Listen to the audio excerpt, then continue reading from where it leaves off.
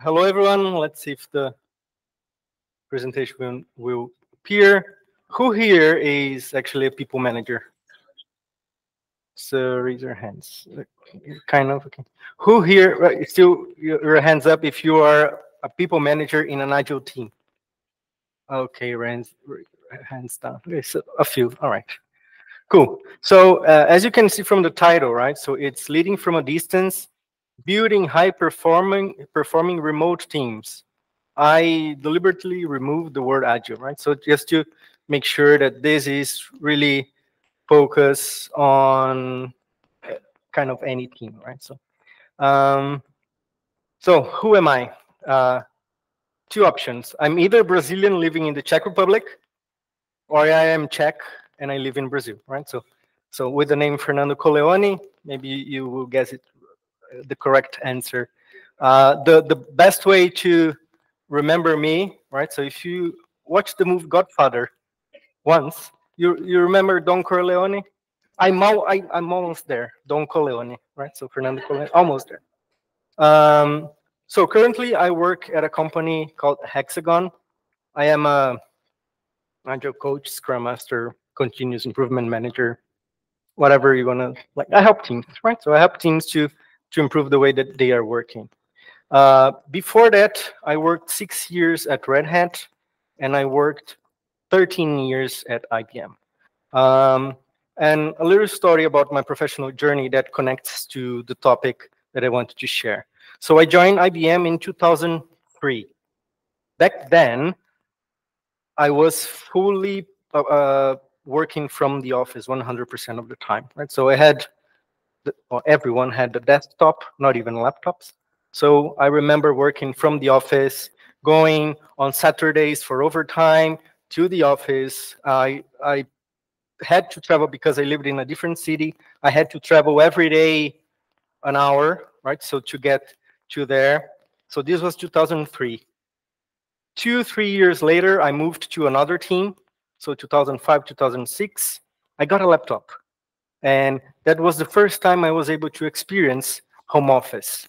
But it was not the home office maybe that we have today. It was, yes, you can stay at home if you need to do something very urgent, go to the doctor, maybe take care of your children. Yes, then you can, right? So maybe once a month, once a quarter. So that changed, but no, the first experience. Then in 2010, still at IBM, I went to another position, became a project manager, started managing global projects. Then everything changed. Then I really worked, uh, let's say, almost full time from home, right? So remotely, because I was working with people from all over the world. My manager was like, "Yeah, we don't need you in the office. Do your job.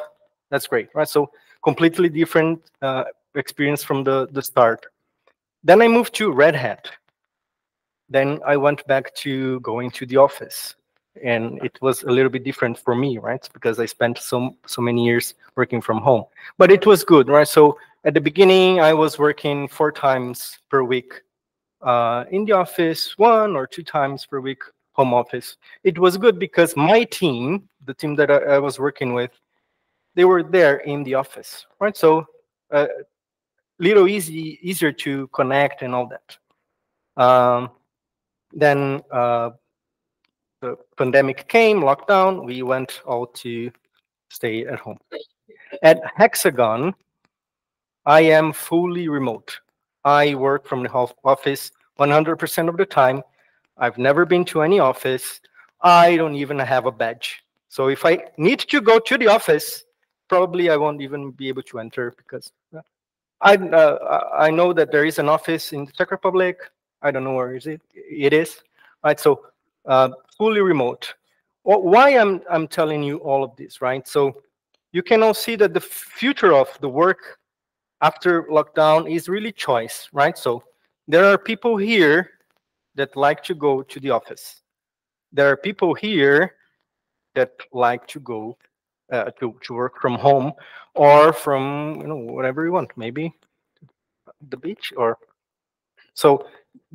the future is you have, or you should have the option when, where you work, right? And there is this landscape of hybrid work that we see nowadays. Uh, the back to the office, right? So companies right now saying, yeah, you worked from home in the lockdown, but now come on back to the office. I don't know if you saw, I read recently uh, at some note from IBM that they are demanding managers from the United States to come back to the office, right? So back to the office.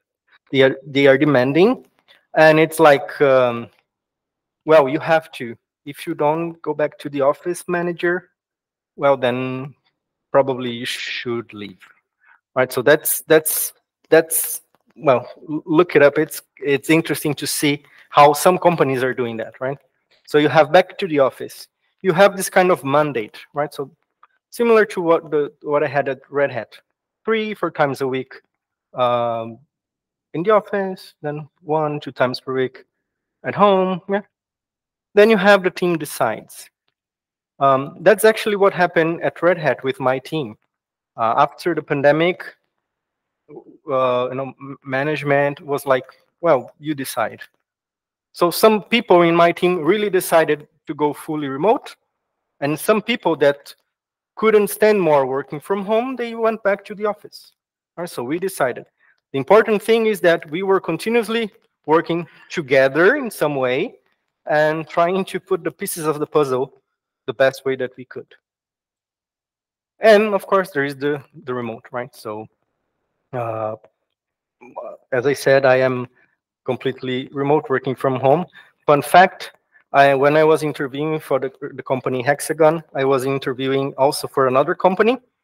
And when the recruiter called me, the first question or the first thing that she shared was, okay, so here at this company, it's 3 times per week in the office, 2 times per week at home. Are you okay with that? And I said, yes. Okay, so then, okay, we continue, right? But then I had this two companies. I decided for remote because for me, it works best, right? So as you can see here, working from me already in a good way. Now, I would like to ask you, if you have your phones, try to go to slido.com or with the QR code. Let's see if this is going to work. I would like to understand, what is your landscape today? Who here is working really remote 100% of the time? Who here, you had to go back to the office? Who here is in like, yeah, my team decided that we can do everything, or, okay, so it's changing. And I don't know if it will work with everyone. It seems, 38. Okay, this works fine. All right, so the team decides, meaning, no, you can do whatever you want. It's meaning. And then remote. And some people back to the office.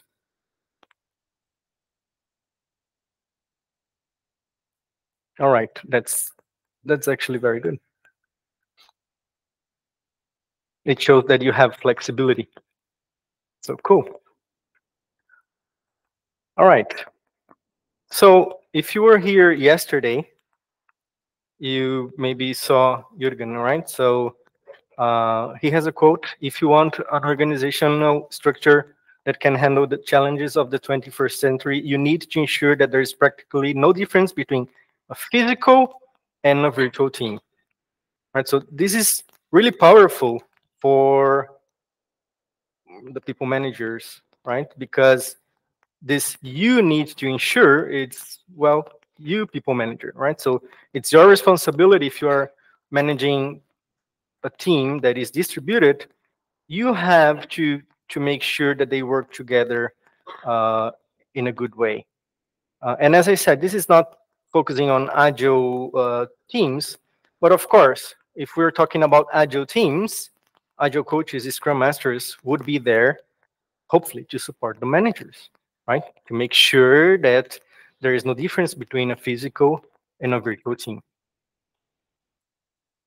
Things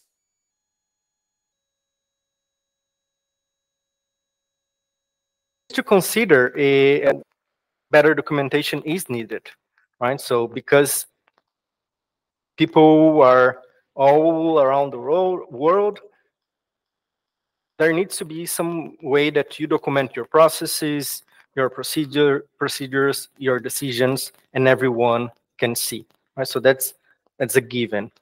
Uh, the next part is that you need to have an information management system that will be able to help the team to get what they need when they need it, right?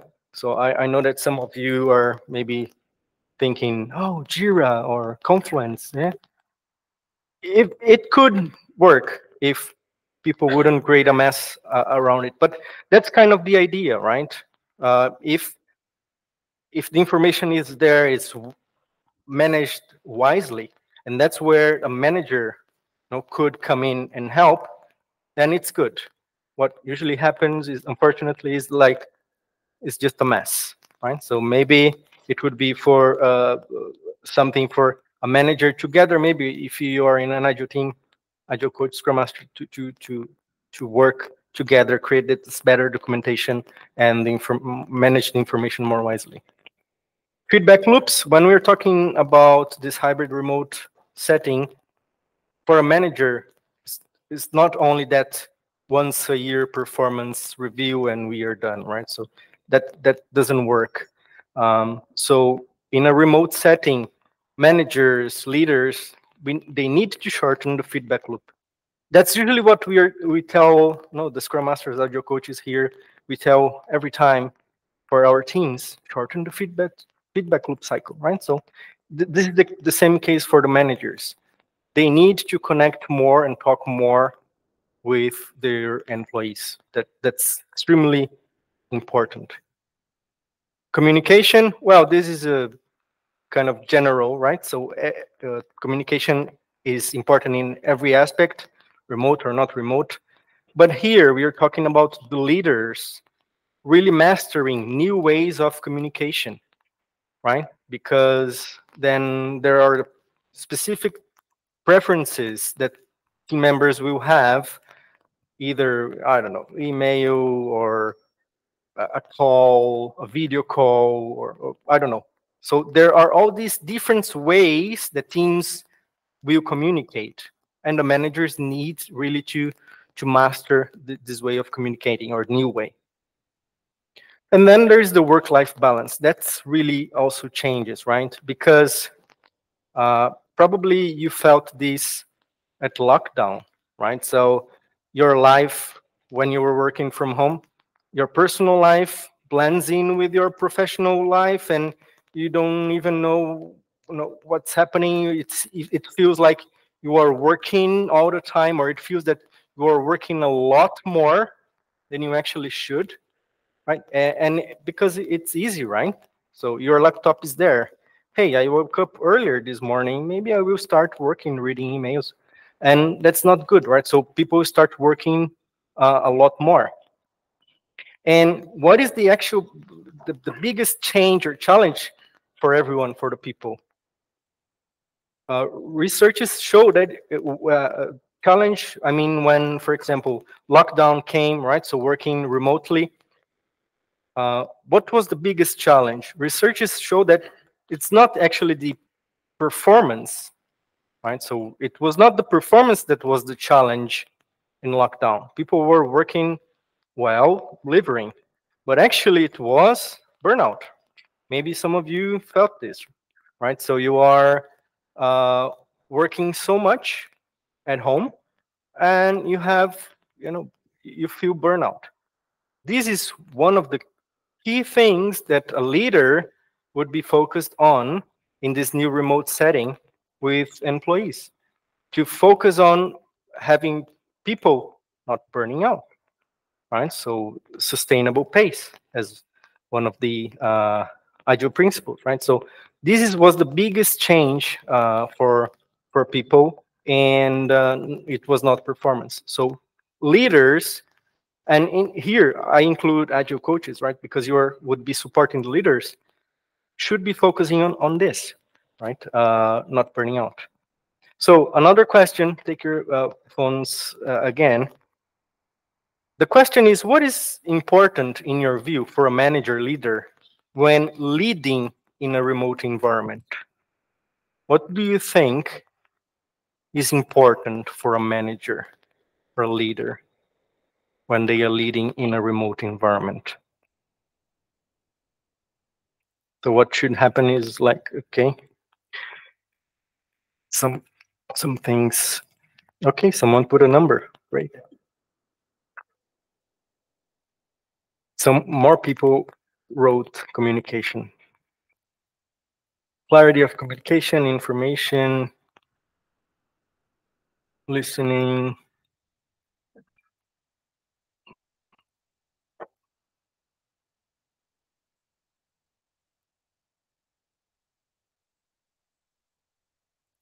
Relationship, taking care of team's engagement. Okay, communication, trust, empathy. Relation, I would take that's kind of a relationship building, right? Interesting. Well-defined goals. Oh, I like the fast internet. Yeah, always necessary.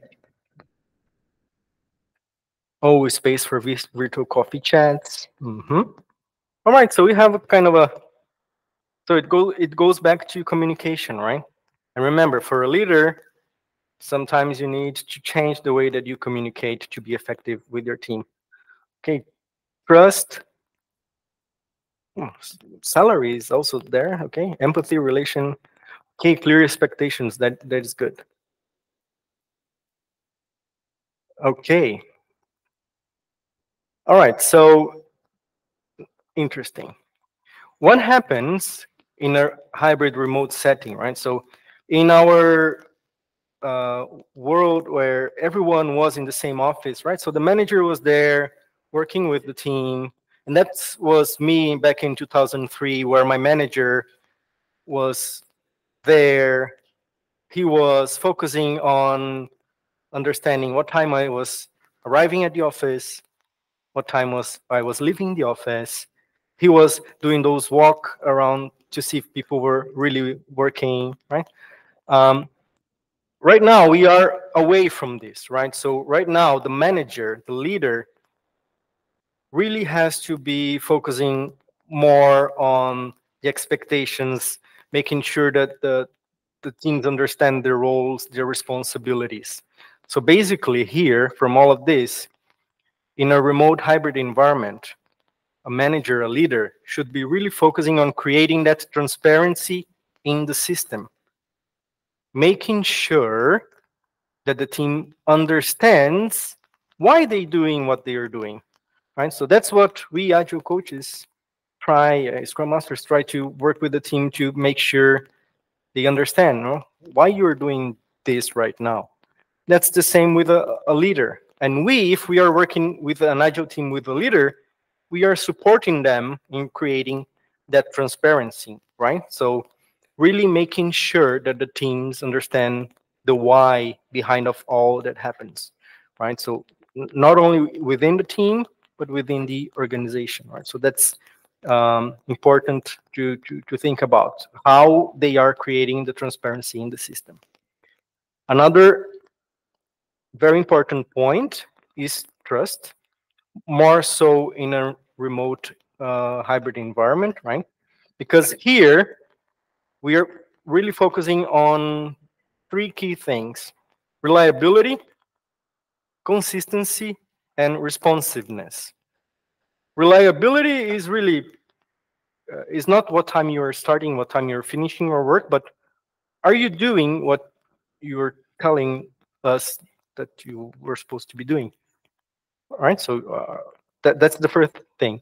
Consistency. Are you doing what you told us you would be doing in a quality manner, in a timely manner, right? And you said you were going to deliver this this time, you did. Yeah, right. So there's timely quality there. Responsiveness in a remote environment is, if I need to find you, we will find you. How many times you had that, I don't know, online, right? So you usually use some chat or something that you send a message to the people and they respond 3, 4, 5 hours later, that, right? So the responsiveness is very important in a remote environment. In collocated place, the manager would just hunt you down, right? So in a distributed place, it's a little bit different. So trust is really focusing more on, are you reliable with your work? Are you delivering what you're telling that you would deliver? And if I need to get to you, we will get to you, right? So nothing related to, are you starting your work at 9 and finishing at 5, right? So nothing like that. But what is really important for leader, right? Leader must model the behavior of trust. Nothing worse than a leader coming to an employee and saying something, but the behavior is not there from the leader, right? So if I need to find you, my boss, my leader, will I find you? No, he's never available. If the manager is saying that, he was supposed to do something and he doesn't, right? So the lack of trust is already there. So it's very important for leaders to model the behavior of trust. If we are in working with agile teams, right? So usually that's one thing of the Scrum Master agile coaches probably are helping leaders with, right? Because we want to build trust in teams. But that's one of the, if it's not an agile team, again, leaders must model the behavior they want. If that doesn't happen, then it's going to be difficult to have a high performing team, and even more difficult to have a high performing remote team. Another thing that usually is difficult in a remote setting is this fight the us versus them mentality, right? At Red Hat, my manager, she was from the United States, and we had teams in the United States and in the Czech Republic. One nice, from my view, nice thing that she did for us to not have this mentality like Czech Republic and United States and all that, is that every year we had a conference that was sponsored by Red Hat, and and it was happening in Czech Republic. She usually would bring everyone from the United States to the Czech Republic. So we would gather around at the conference, everyone together, and then we would spend a week together in a room, and we would discuss our goals for the year and clarify questions, do presentations. Then we would have team building activities. This really helped us never have this us versus them mentality, right?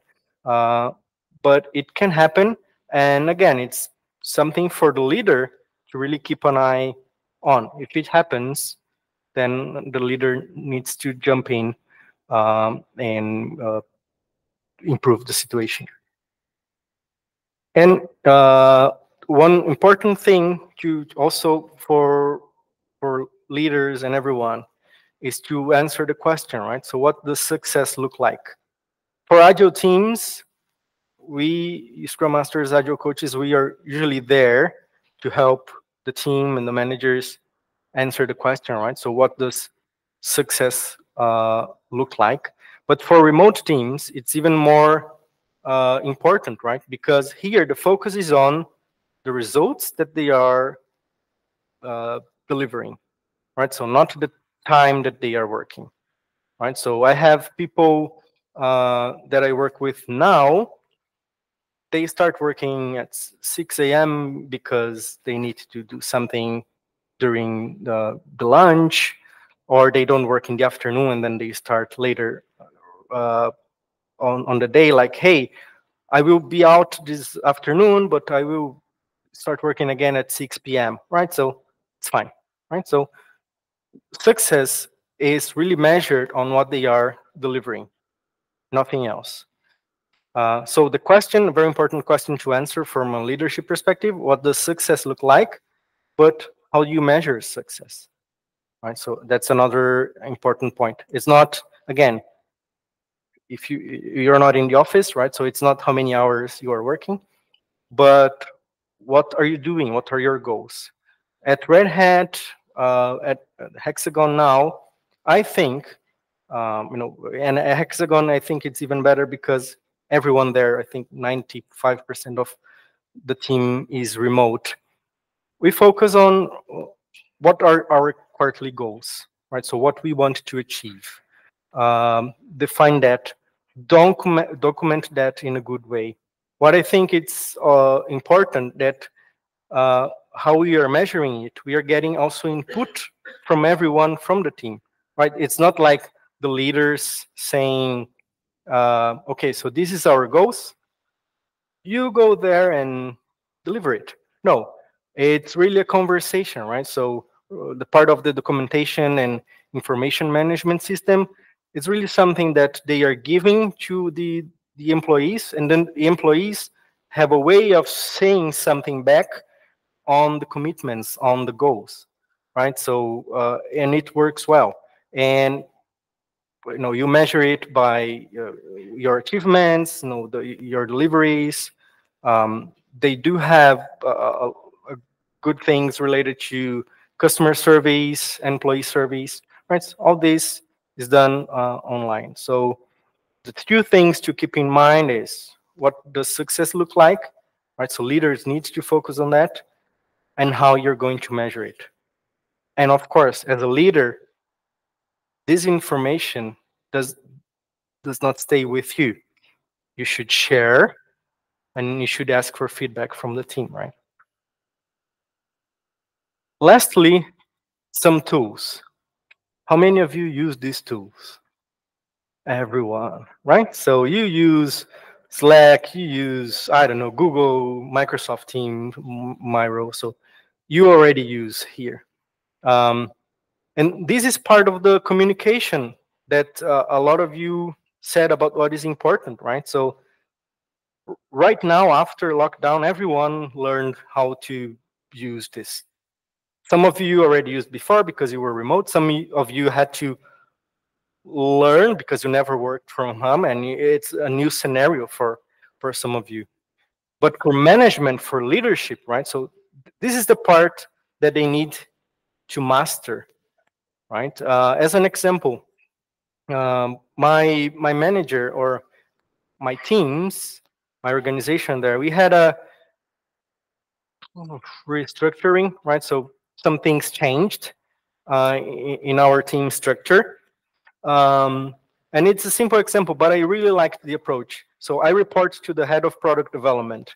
And he, as a leader, what he did was, with this restructure, he could just go schedule a meeting and say, we are changing, and that's it, and don't ask questions, right? So what he did, because we are all remote, he actually did a very nice Miro board, very detailed what was happening, right? So, and he asked people to, hey, look at this Miro board, put your questions, put your comments.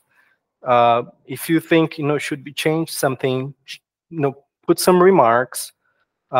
He did that probably a week before the official meeting, and when we went to the meeting, right? So there were a lot of questions, a lot of ideas before, right? So as I said, everyone remote, very easy way to foster engagement, right? So managers need to focus on using the tools that they have at hand to improve the way that they work with the teams.